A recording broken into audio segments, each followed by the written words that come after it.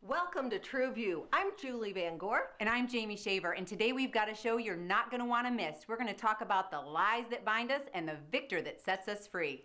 Let's do it, Jamie.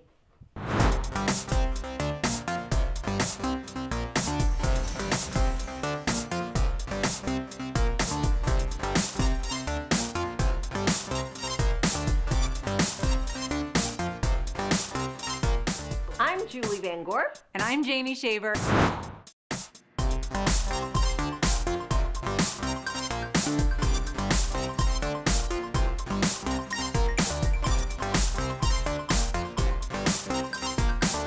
Hi, my name is Linda King. I'm the Ministry Center Coordinator for Cornerstone Television. I grew up on a small island in the Chesapeake Bay, and it was actually a great place to grow up. There were about 500 people on the island. Everyone knew each other, so it was a very close-knit family. We go clear back to the Indians in the seafood business, catching oysters, crabs, fish. On Tillman's Island, you either went to church, your family went to church, or if you were a waterman, you know, the waterman had a reputation for being a partier. And my father was an alcoholic. I mean, he was a great guy, took fishing parties, everybody loved him. But he was an alcoholic, and he and my mom partied a lot. And so my dad also was an abuser. He abused my mom. Whenever you have domestic violence, it escalates. And of course, when my mom and dad, instead of reconciling, you know, it started to spiral down, down, down. And the beatings kept getting worse. And I know that he left her for dead in a ditch down at the end of the island more than one time. So one night, my mom never came home. And she had gotten a ride to Baltimore. She was fleeing for her life. So when my mom left us, then, you know, we kind of went in that downward spiral, and so church was not a part of my life at all. I was drinking by the time I was 12, 13 years old. I was drinking on a regular basis. By the time I was 14, I started smoking marijuana and doing other drugs, and I was doing drugs every day until I was 21 years old. Well, I had met this guy who was a young doctor, as a matter of fact. So here I was. We were kind of like living the high life, you know, the life I wanted to live, the best wine, the best food. We were actually yuppies before it ever even became, you know, fashionable. But I had an experience there. And as I was sitting there, it was as if a rubber mask was taken off of the face. As I was looking at my friend Randy, it was like a rubber mask came off his face, and I could look down, and what I saw scared me. Welcome to True View.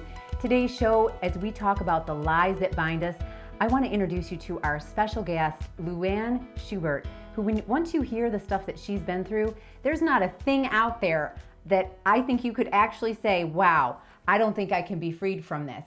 What a powerful testimony she has, and we're excited to share that with you.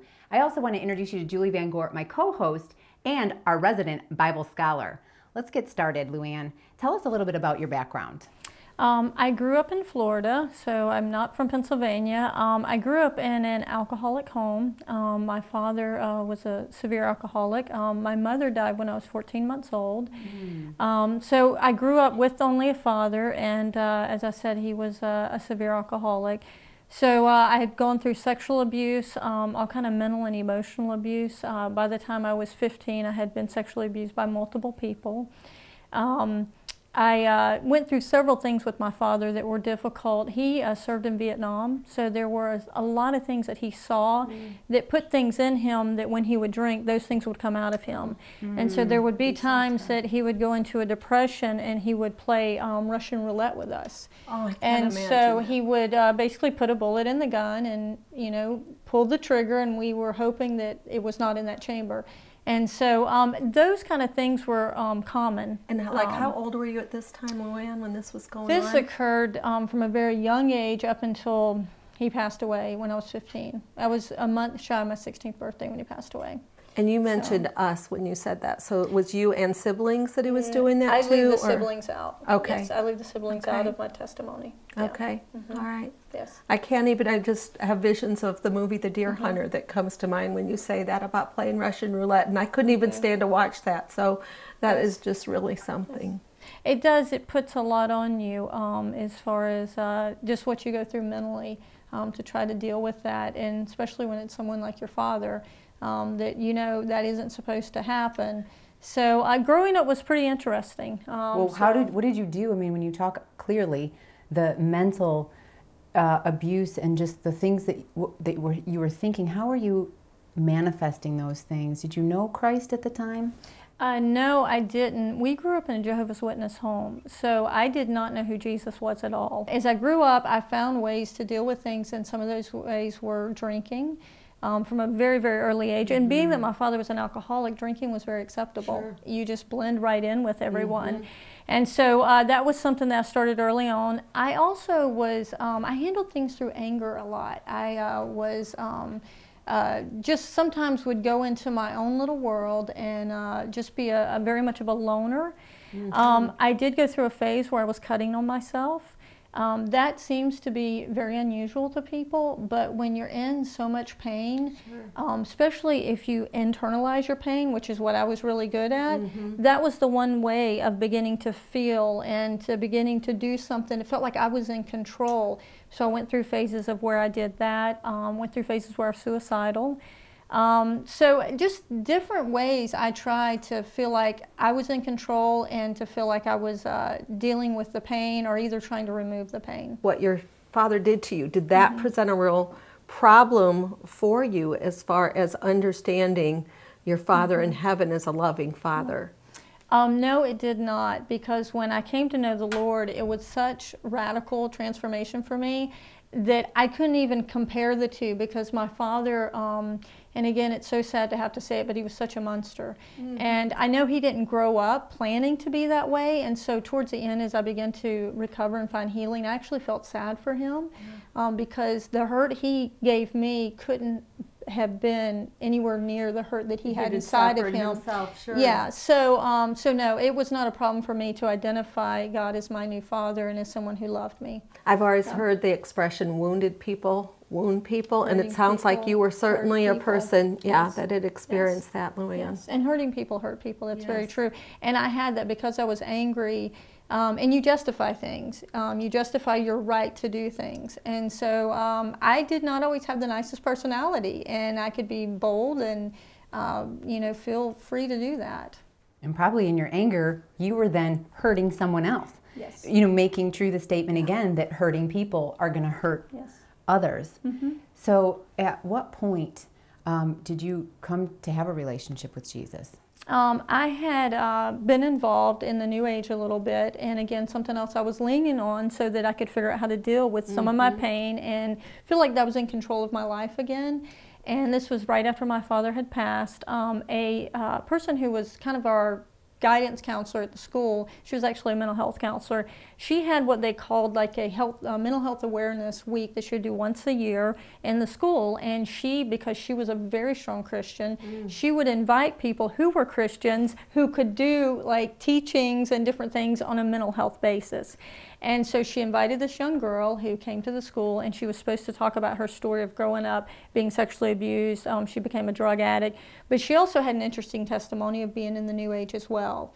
And so she began to tell me certain things and talk. I'm sitting there going, I can do some of those things, but I'm not anywhere near what she's talking about, you know, she was a part of. But then she began to talk about Jesus a little bit and just talk about, you know, just touch on that. So when she got done, I went up to her and I said, you know, I can do some of those things that you're talking about, but I'm not part of any occults or anything. And she said, oh my, you can do that? She says, well, let me tell you, you need Jesus. And I'm thinking, Jesus who? Like, do you have his phone number? like this guy sounds great. Like, you know, what can we do to meet him? And so she said, no, he's the Son of God. And so she began to talk to me about some of the things that I may deal with, but she began to teach me that Jesus is the name above all names, and that in that name I could overcome anything. Well, by this time, the counselor who welcomed her in had also kind of begun to teach me and take me under her wing. She knew that when a child who's 16 loses her father and has no emotions, that something's wrong.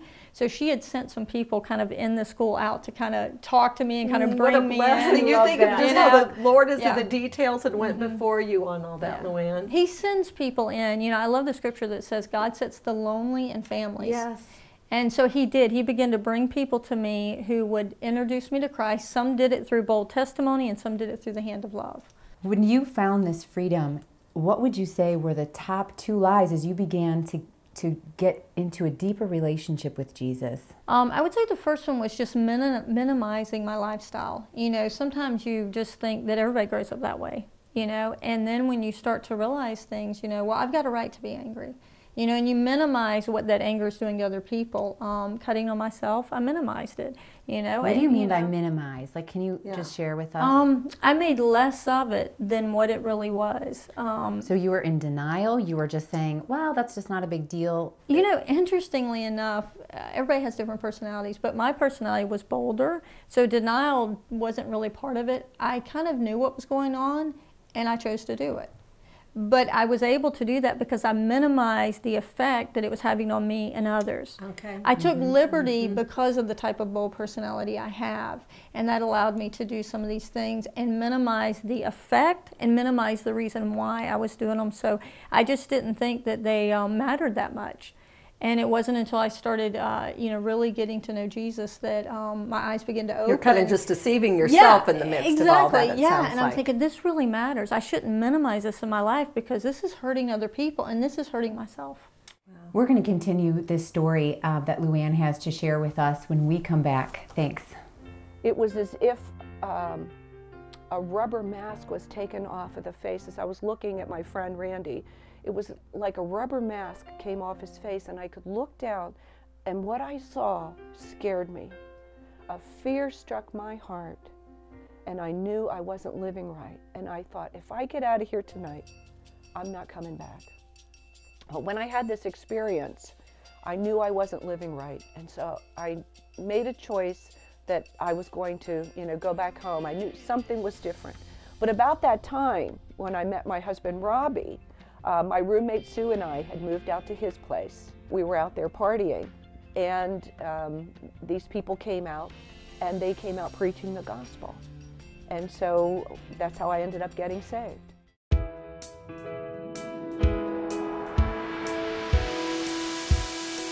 Welcome back. We were just hearing an amazing testimony from our guest, Louan Schubert, on just the power that she's found, the freedom, and of course the truth she found in Christ. I want to just go back to that place in the story where you were talking about minimizing and the destruction that that's caused.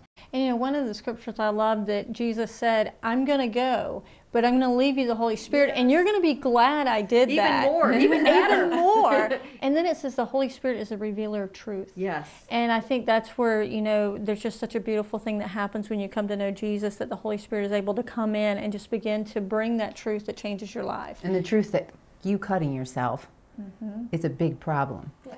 And the truth that sets you free. I mean, Yes. only Amen. the truth that sets you free, and nothing else will ever set you free but the truth, and the truth is the person of Jesus Christ. Absolutely. And what would you say is the second lie that was most penetrating in your life? Once you realize you're minimizing things and you learn what they are, then the second thing the enemy comes in to tell you is, well, you can't change it. You're always going to be that way. And I had gone through a place where, you know, not just being broken, I actually thought I was damaged, like damaged goods. Yeah. And then the enemy says, and you're never going to change that. And then people reinforce that you'll never have a successful marriage. I had a horrible anxiety disorder. I just really struggled, like I said, in the anger, the anxiety. I just felt like everybody was going to turn around and leave me. When you lose a mother at that age, there are certain things psychologically that happen, and so that loneliness, that fear of people leaving me, all that was there. And so everyone from the counselors to anybody else the enemy could send would just say that, you know, your life's always going to be like that, and you're never going to have a healthy relationship. Yeah. And through the Holy Spirit just revealing things to me, I learned that that really was a lie. Yeah. And God could, you know, Jesus said, I came to give you life and life more abundantly. Yes. And so embracing that and just following the leading of the Lord, here I am today. I just was married. Oh, yes. Congratulations. Yes, I have the most amazing man in the world. Oh, I think he's got a pretty special woman there. Yeah. Well, only because he put up with that until she became special. So he got to see me before all the testimony was finished. That is the man of that the Lord sent you. He was heaven sent, it sounds He was divine, so yes. So. But even when you're saying that, Louan, I think about again that Jesus comes to set the captives free. And your situation is very particular to yours. I know that there are other people that have similar kinds of stories of whether it's alcoholism or molestation or other abuse, but every one of us has been in some way taken captive by the enemy of our soul. Yes. And yet to know it doesn't matter what the circumstance is, that the Lord is bigger than that and able to set us free from everything. And Julie, you have mentored women for over 18 years, led Bible studies and taught Bible studies. And I know you've come across this issue, unfortunately, of molestation and abuse so many times. And it seems that there's a common thread of just the pain that brings with women being ashamed. Yeah. And that's so where how the do enemy, you again that? always wants to come to bring shame into our lives. I mean, he is the author of shame. And what the Lord longs to bring is conviction, the conviction of our sin, but there's never that shame. It is that place of being able to say, whatever was done to you again, to come to the place of where you're not bound by unforgiveness. And I love what you said, Louan, and that is the place that I talk with people too. Whatever was done to you, we go to Jesus on the cross, that even as he was being murdered, he said, Father, forgive them, for they know not what they do. That your Father, and people will say, why does that make sense? He knew what he was doing. Well, eternally perspective, he didn't know, because if he could see all of eternity, he would not have done to you what he was doing to you. And that's one of the things that I share with people. And you know, shame was a big issue for me. And I had learned in the beginning that guilt says I did something bad. Shame says I am something bad. Yeah. And shame was a big thing that was instilled in me. And it was reinforced when people said, well, you let this happen, you know. And so those things really did begin to make me feel damaged. And so shame was one of the hardest things there was to break, because it really does corrupt who you are on the inside and how you perceive yourself. But again, that's the beauty of Jesus. There is nothing he can't do. With man, this is impossible. With all the counselors, this is impossible. But with God, all things are possible. So I have really overcome things leaps and bounds. And it wasn't that I met Jesus and something magical happened and I was healed and that day was, you know, changed everything. There was a process. I did some counseling, but everything I did wasn't going to be successful if I didn't involve Jesus. And so everything I did through all the steps in the learning was as successful as it is because of Jesus. And I think, again, that he is the author and the perfecter of our faith, that he was the one that was there starting with your faith in him, but he's also carrying us through and walking along that path with us. And he knows our hearts sometimes better than we do, and where that healing needs to occur. Were there specific things that you were doing to just help you with that healing? You know, again, just I got into some counseling because they can just open things up. Yes, yes. Well, it's God's so amazing. I started out going to where I was able to get counseling, but again, God sent me. The first counselor was not who I needed to be with. She tried to help me through hypnosis, which wasn't a good thing.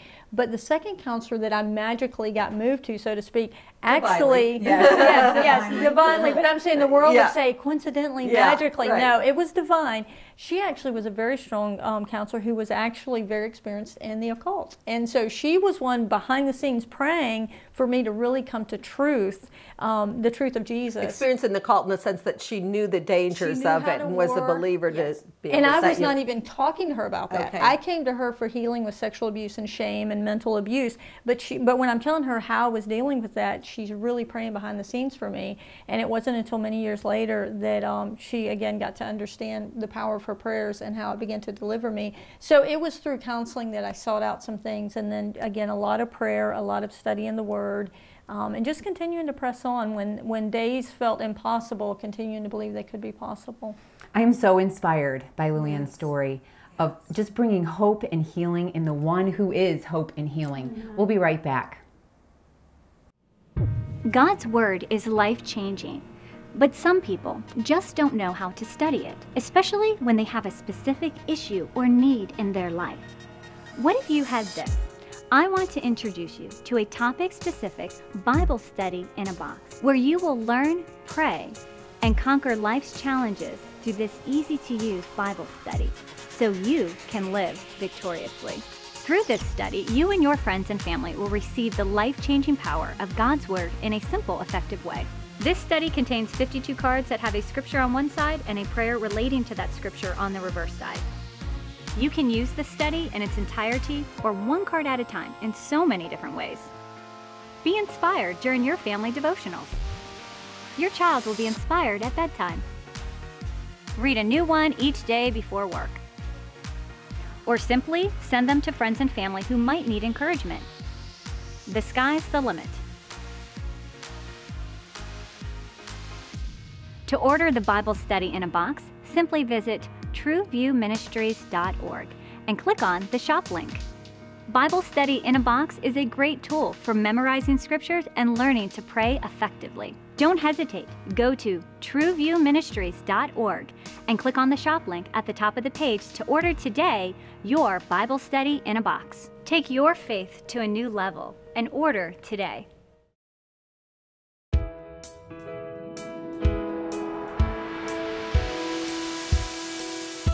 Back, Louan, is there any particular story that you really remember that just sticks out as to the amazing provision that God often provides almost behind the scenes?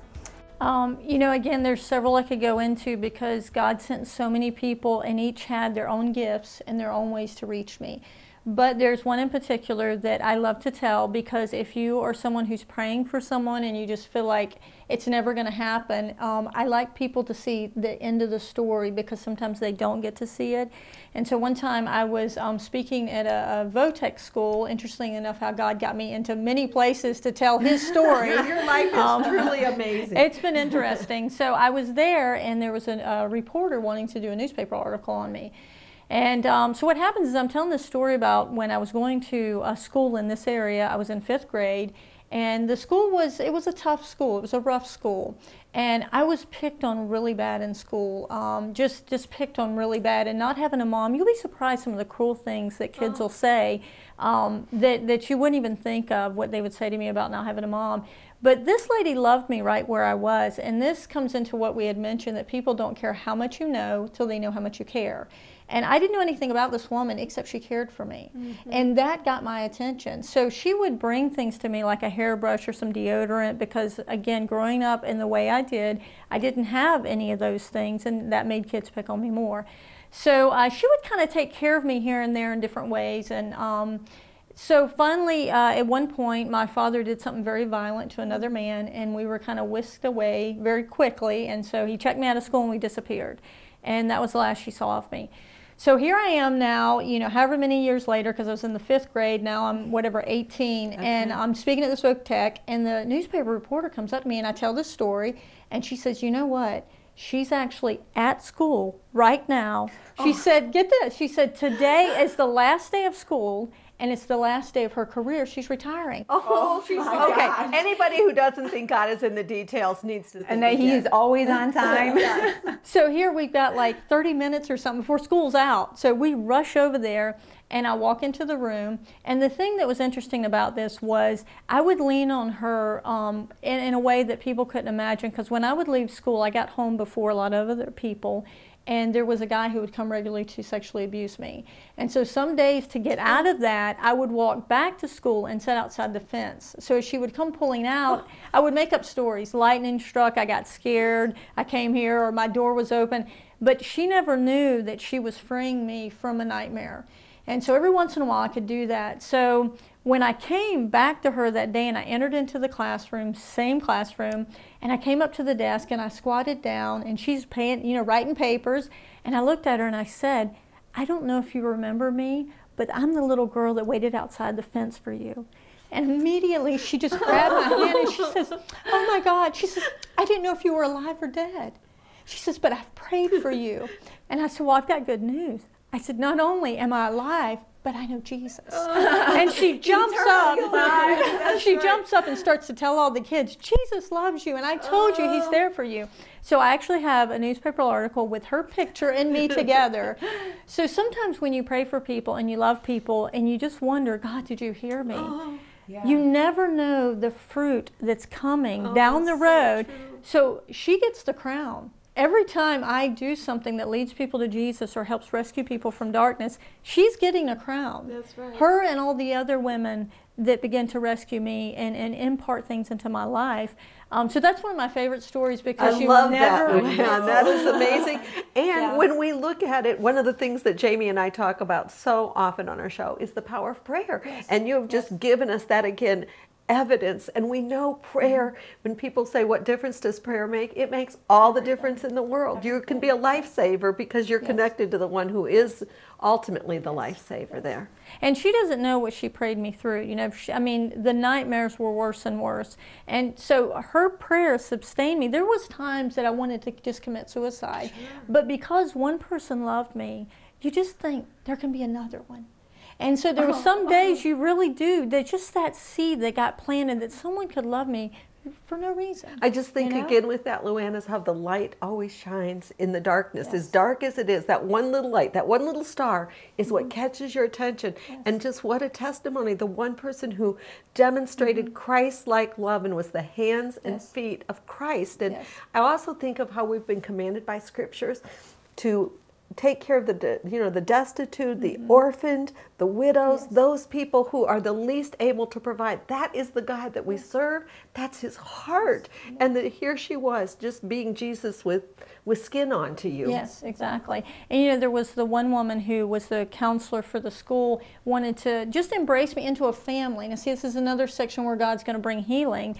And she says to me, why don't you come over for Thanksgiving one day? But still being hard, I said, I don't need any handouts. Because she was, here I am, kind of a country girl, and didn't dress the best, and she actually drove this like pink Lincoln, and so I'm thinking, what do you want to have to do with me? But she welcomed me in her home, and she began to teach me what it meant to have a family and to have kind of that mom and to have those role models in my life. So again, here comes someone who kind of adds on to what Jesus is doing. And you know, we don't have a lot of time here, but I would love to just get a quick answer.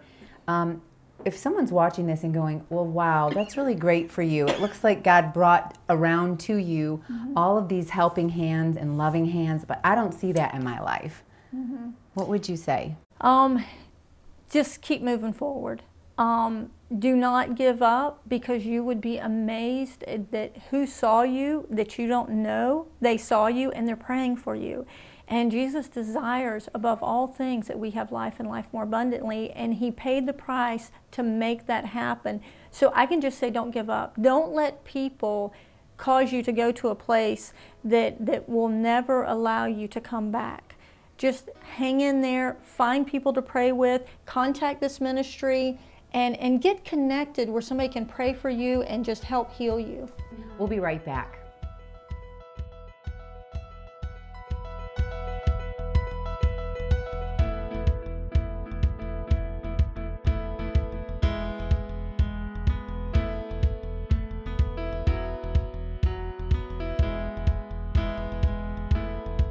We thank you so much for joining us on today's show, and we hope, like we have been, just renewed in the truth that Jesus cares, Jesus loves, he's in your life, and he wants to make a difference.